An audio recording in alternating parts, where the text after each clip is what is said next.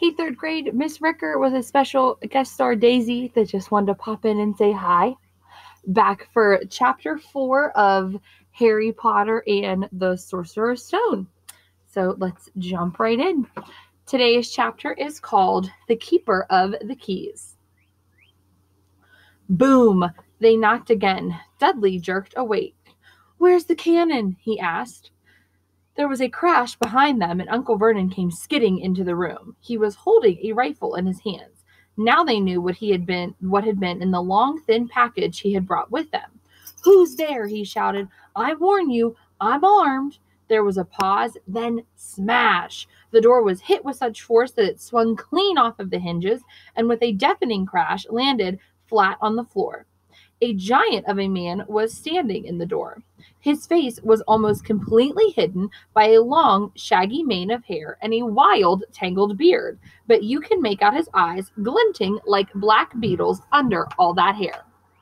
The giant squeezed his way into the hut, stooping so that his head just brushed the ceiling. He bent down, picked up the door, and fitted it easily back into its frame. The noise of the storm outside dropped a little. He turned to look at them all. "Couldn't make us a cup of tea, could ya? It's not been an easy journey." He strode over to the sofa where Dudley sat, frozen with fear. "Budge up, you great lump," said the stranger. Dudley squeaked and ran to hide behind his mother, who had been crouching, terrified, behind Uncle Vernon. "And here's Harry," said the giant. Harry looked up into the fierce, wild, shadowy face and saw that the beetle eyes were crinkled into a smile. "Last time I saw you, you were only a baby," said the giant. "You look a lot like your dad, but you've got your mom's eyes." Uncle Vernon made a funny rasping noise. "I demand that you leave at once, sir," he said. "You are breaking and entering." "Ah, be quiet, Dursley, you great prune," said the giant. He reached over the back of the sofa, jerked the gun out of Uncle Vernon's hand, bent it into a knot as easily as if it had been made of rubber, and threw it into the corner of the room. Uncle Vernon made another funny noise like a mouse being trotted on.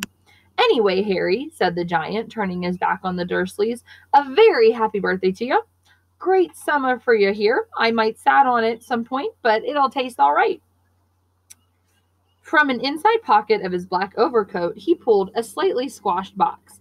Harry opened it with trembling fingers. Inside was a large, sticky chocolate cake with "Happy Birthday, Harry" written on it in green icing. Harry looked up at the giant. He meant to say thank you, but the words got lost on the way out of his mouth. What came out instead was, "Who are you?" The giant chuckled. "True, I haven't introduced myself. Rubeus Hagrid, keeper of keys and grounds at Hogwarts." He held out an enormous hand and shook Harry's whole arm.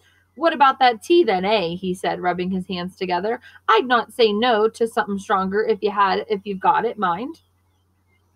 His eyes fell on an empty grate with the shriveled chip bags in it and snorted. He bent down over the fireplace. They couldn't see what he was doing, but when he drew back a second later, there was a roaring fire there. It filled the whole damp hut with flickering light, and Harry felt the warmth wash over him as though he'd sunk into a hot bath. The giant sat back down on the sofa, which sagged under his weight, and began taking all sorts of things out of the pockets of his coat. A copper kettle, a squashy package of sausages, a poker, a teapot, several chip mugs, and a bottle of some type of liquid that would help make the tea. Soon the hut was full of the sound and smell of sizzling sausage. Nobody said a thing while the giant was working, but as he slid the first 6 fat, juicy, slightly burnt sausages from the poker, Dudley fidgeted a little bit. Uncle Vernon said sharply, "Don't touch anything he gives you, Dudley." The giant chuckled darkly. "Your great puddin' of a son doesn't need fattening any more, Dursley. Don't worry." He passed the sausages to Harry, who was so hungry he had never tasted anything so wonderful. But he still couldn't take his eyes off of the giant. Finally, as nobody seemed about to explain anything, he said, "I'm sorry, but I still don't really know who you are." The giant took a gulp of tea and wiped his mouth with the back of his hand. "Call me Hagrid," he said. "Everybody does. And like I told you, I'm keeper of keys at Hogwarts. You'll know all about Hogwarts, of course." No," said Harry.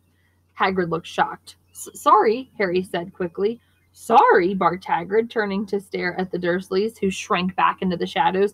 It's them who should be sorry.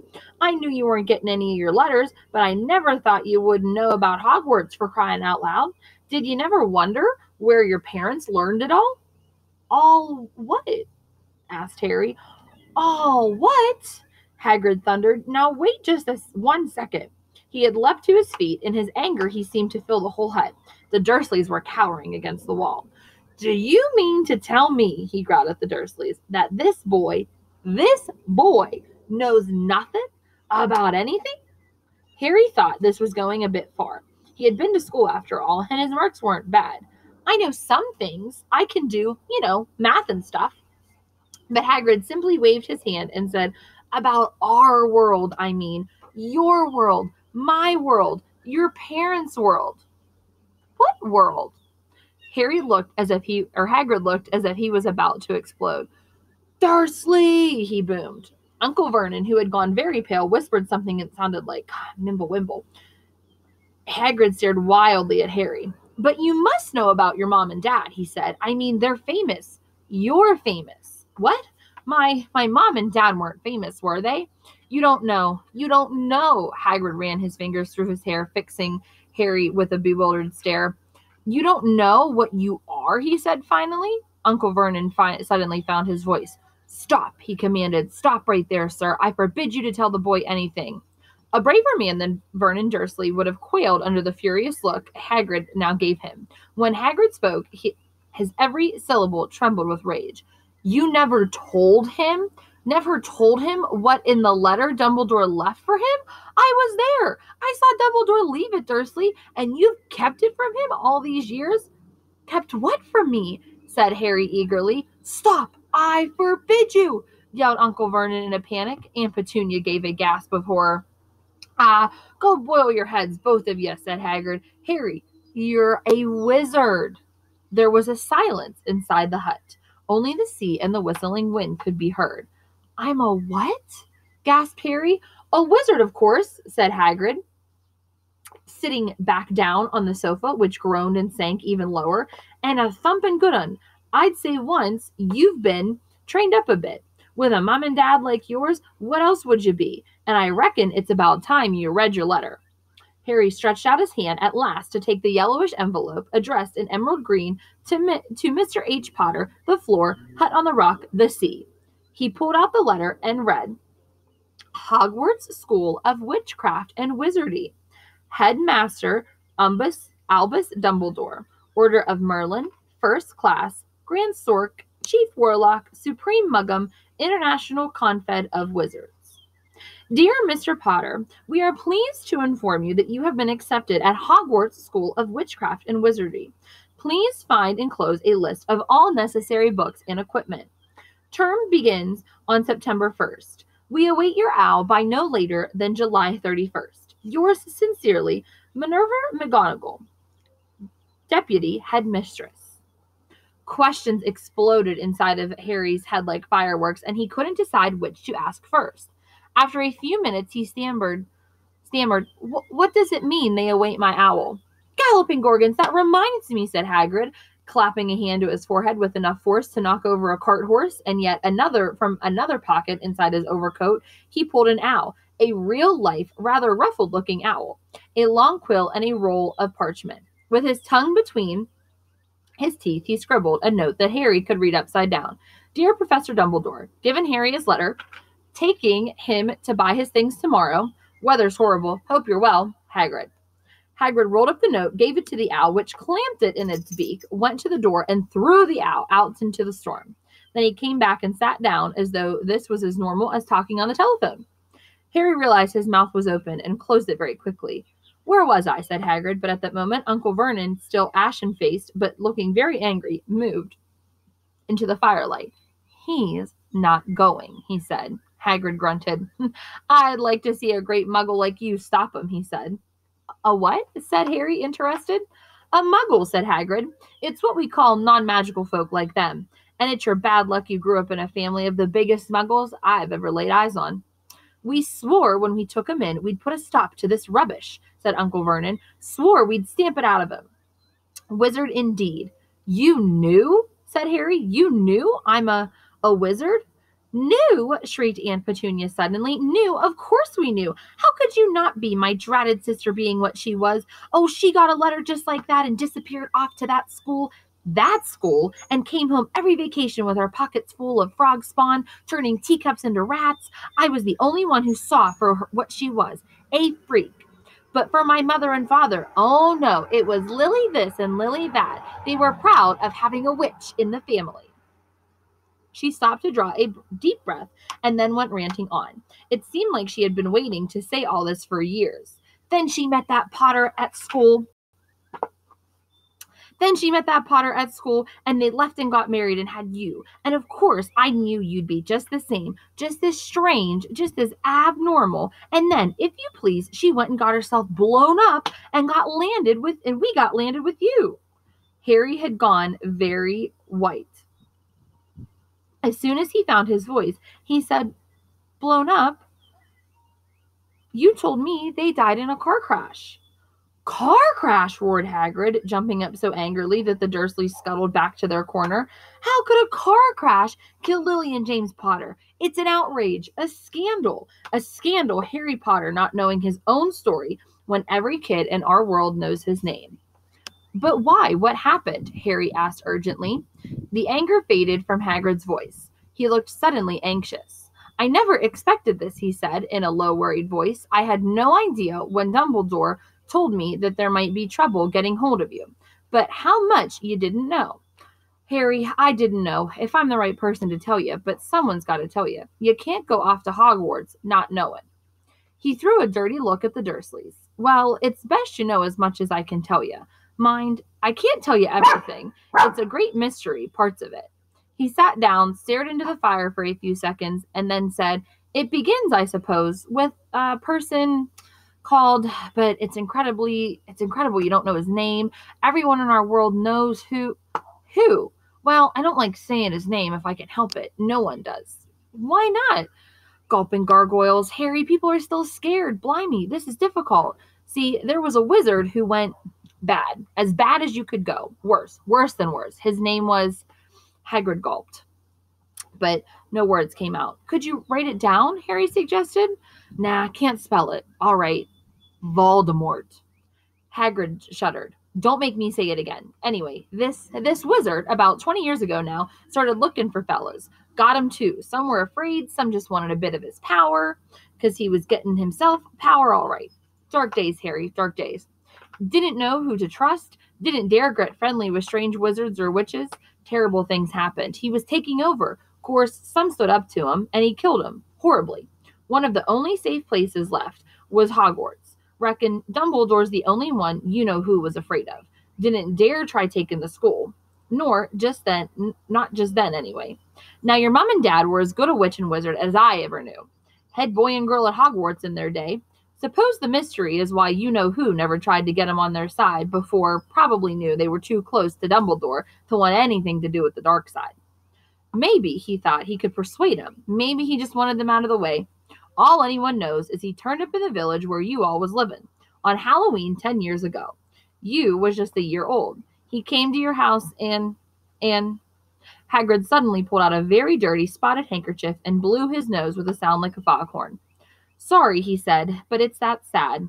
Knew your mom and dad and nicer people you couldn't find. Anyway, you know who killed him. And then this real mystery of the thing, he tried to kill you too. Wanted to make a clean job of it, I suppose, or maybe he just liked killing by then. But he couldn't do it. Never wondered how you got that mark on your forehead? That was no ordinary cut.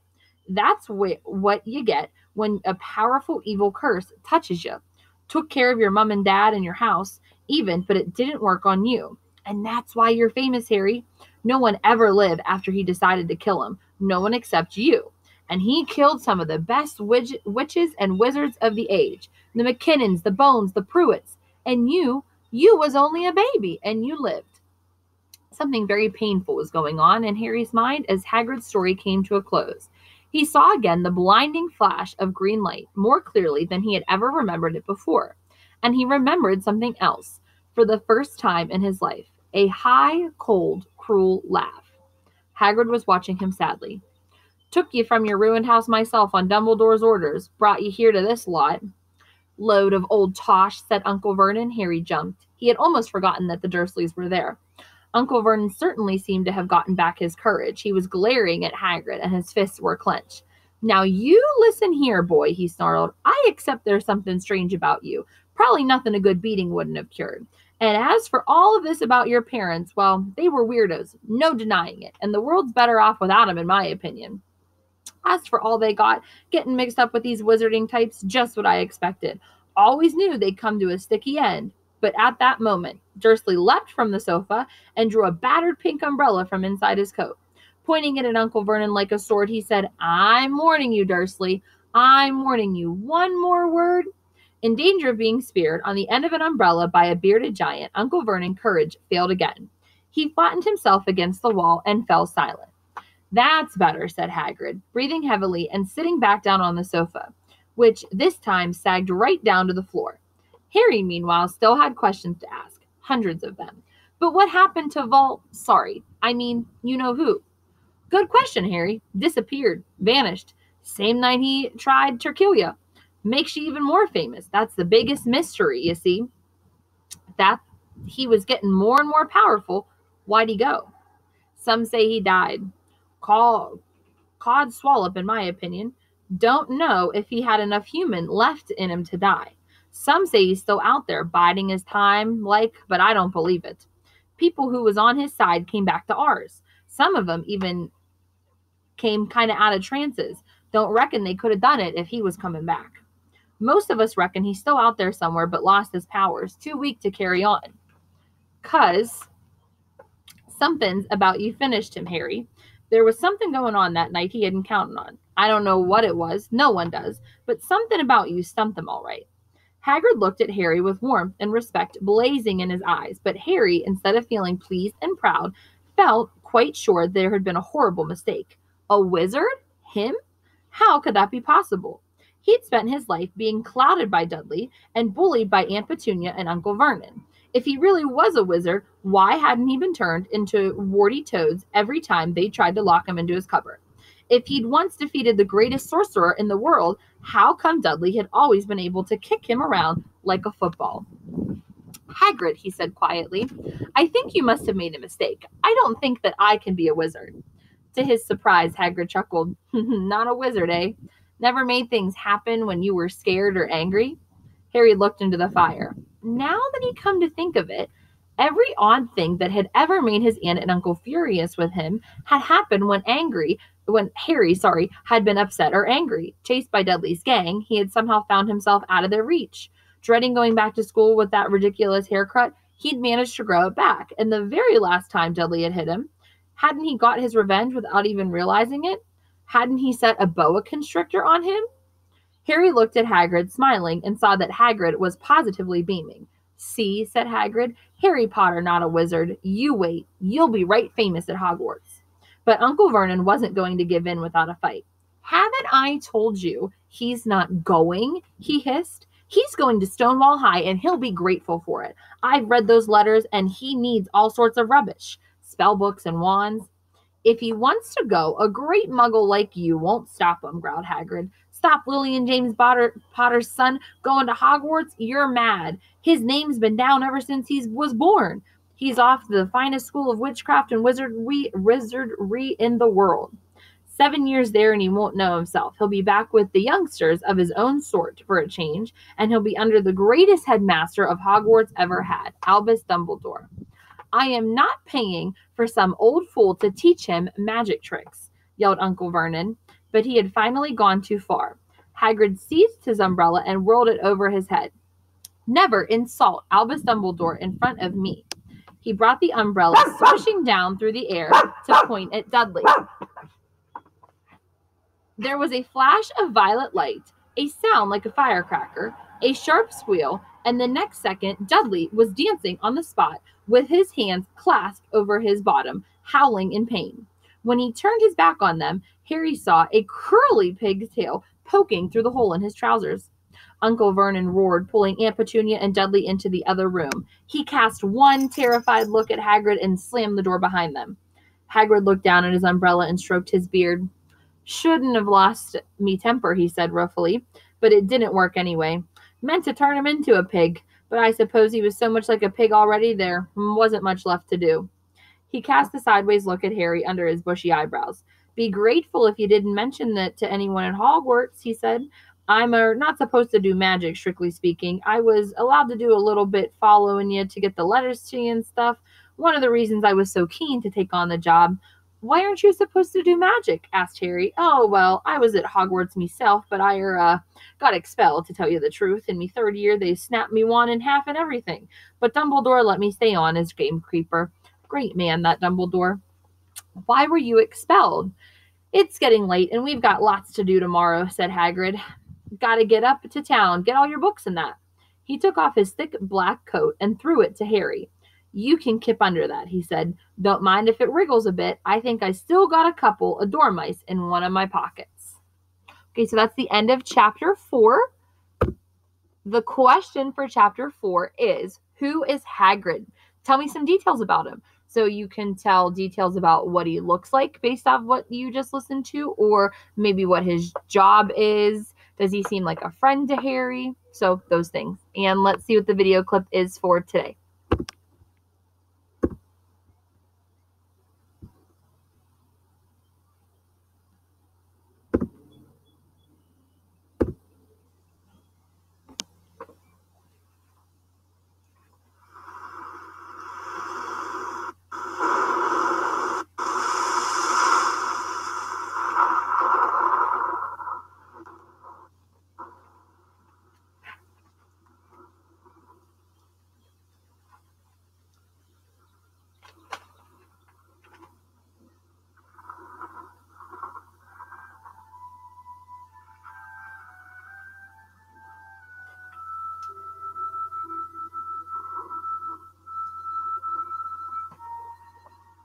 You wish, Harry?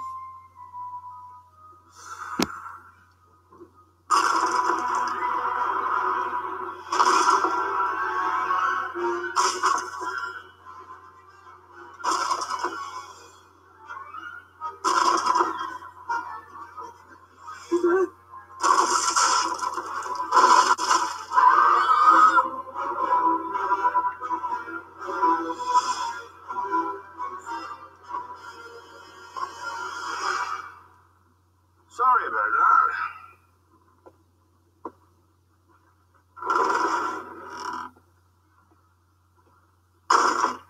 I demand that you leave at once, sir. You are breaking and entering. Dry up, Dursley, you great prune.